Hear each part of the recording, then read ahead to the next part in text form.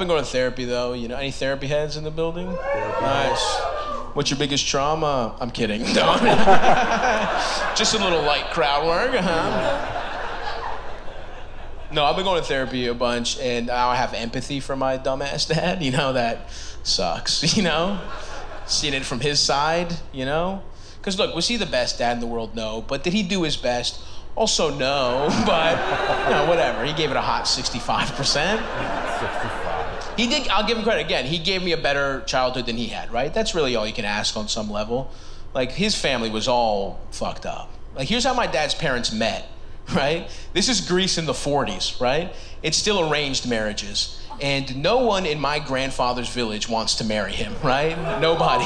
Doesn't matter how many goats they throw in the trade, no one's biting, right? No one in mainland Greece will marry him, which is actually kind of impressive, right? Like, there's no internet. This is word of mouth spreading about what a piece of shit he is, right?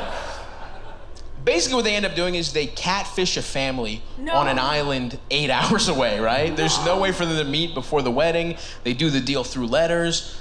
Finally, it's set. Everything's good to go. They take this 8-hour boat ride out to this woman's island, and the second my grandfather steps off the boat, the woman he's supposed to marry looks at him and goes, "No, absolutely not. I'm not marrying this guy." And then her dad goes, geez, well, you came all this way. Why don't you marry my other daughter? And those are my grandparents. That's them. Wild, right?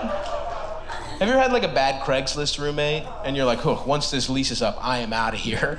Imagine if that lease was your whole life and that roommate cream pied you, because that was my grandma's life. And yeah, you'd think something like that would make somebody a bitch, and you would be correct in this instance, actually. I feel bad and everything, but really a tough hang, I'll be honest with you guys.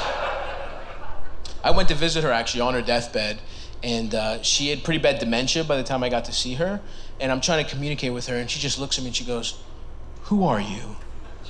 You got fatter." It's like, okay, pick one, okay? Either you don't know who I am or you don't know I got fatter. That's how that works, but I gotta hand it to her, you know? She snuck one in right at the buzzer. 3, 2, 1, you're fat! One of the best to ever do it, folks. Hang her moo-moo up in the rafters. I like my family. They are pretty funny. My mom's mom is funny too. My grandma on the other side. She's great. She's very accepting, but very ignorant at the same time, which is a really funny combo. Like over the holidays a couple years ago, we were watching this old Greek movie, and one of the characters, it's revealed, thinks Jews drink blood, you know? And it's like an old movie. He's the village idiot. It's obviously a joke. Everyone's making fun of him. Everybody's laughing. I look at my family. They're laughing. I look at my grandma. She's like confused. I'm like, "Oh, Grandma, is this hilarious? This guy thinks Jews drink blood." And she's like, "Well, yeah, but they do," right? But the way she said it was, "And you shouldn't judge other people's cultures, Stavros." Like, what? You think Jews are vampires, but we should let it slide for diversity reasons? Incredible perspective, yeah. She's great. But I will say, the more time I spend around Greek people, the more time I think it's crazy the kinds of immigrants we're banning in this country, you know? Like, it should be us, right? Like, we got enough Europeans, right? Like, a racist might be like, "Oh, well, we can't have refugees from the Middle East. What if they commit sex crimes?" It's like, okay, well, have you ever met an Italian man?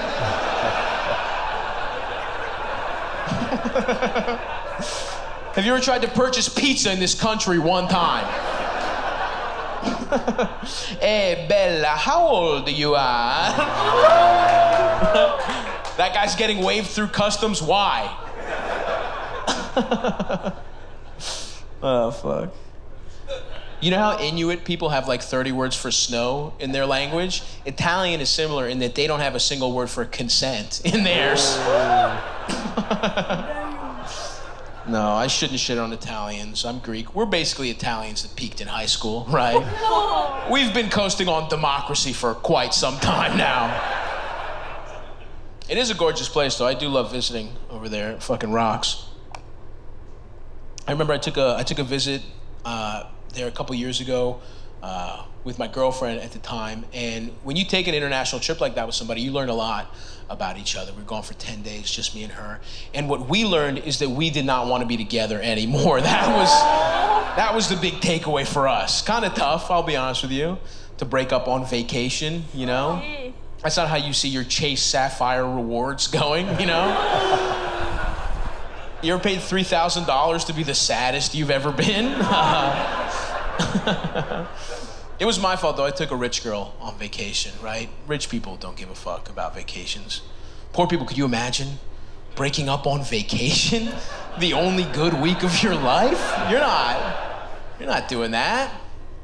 But don't get me wrong, she wasn't like evil rich, right? She's not space for fun rich, but I'll put it this way. When the shampoo ran out in her home, they just threw the bottle away, right? There was no filling it with water and living off bubbles for a week, you know?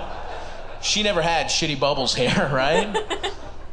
There were no omelets for dinner, you know? Like, whoa, hot dogs again? Mom's the coolest. It's like, no, buddy, Mom is not that cool. These are struggle dogs right here. Struggle dogs. We gotta make these last till Dad's disability check comes in. Yeah, I don't know if you know this, but making a pack of Hebrew Nationals last 8 days, that's actually white trash Hanukkah. Thanks. You know, it was a good relationship while it lasted. I'm not bitter, you know, things end. And we had a good time. We had a good sex life, you know, we were really into role playing. Anybody here role play? Nice, what do we do? Huh? Say it again? Schoolgirl classic. Very nice. Yeah, that's good. Is this like teacher schoolgirl or just like schoolgirl? Schoolgirl. Now we're talking. Oh. Wow. A twist on an old classic. The Bud Light Lime of role playing. Nice. Hell yeah. I really like role playing because I always pick a guy that comes really fast. That's my character. There's a guy that busts quick and then plays NBA 2K for like a half hour. I really commit to that one. I'm sort of a method actor when it comes to that one. Yeah. I could tell though in hindsight that relationship was kind of losing some steam, you know? I think you can tell in the way you initiate sex when the passion starts to go. You know, like when we first started dating, we'd go on these long dates, we'd talk for hours, there'd be a spark, we'd kiss. I'd be like, wow, this is really gonna happen. The way I knew we were gonna have sex at the end of the relationship is if I went to the bathroom and she was like, wash your hands with soap this time. Like, hell yeah, dude, nice. Why she want them clean, huh? She's not trying to get crumbs in there, that's why. I'm about to have sex. It was good though. I did, you know, I learned a lot about myself being in a long-term relationship, you know. Like I learned I'm more traditional in some ways than I realize, even though I consider myself a feminist overall, you know. Like, do I want my girlfriend to shave her legs? Yes, but I will allow her to support me financially. So I'm sort of a modern guy in that sense. Thank you, yeah. Please. I'm just doing my part. No, I'm a feminist though, you know, that part's real. And I think my favorite part of feminism is the concept of mansplaining. You know, because basically that means men aren't allowed to explain anything anymore, which means I could just be dumb as hell, right? Like if one of my friends, if she's like, hey, what'd you think of this book? I'd be like, nice try.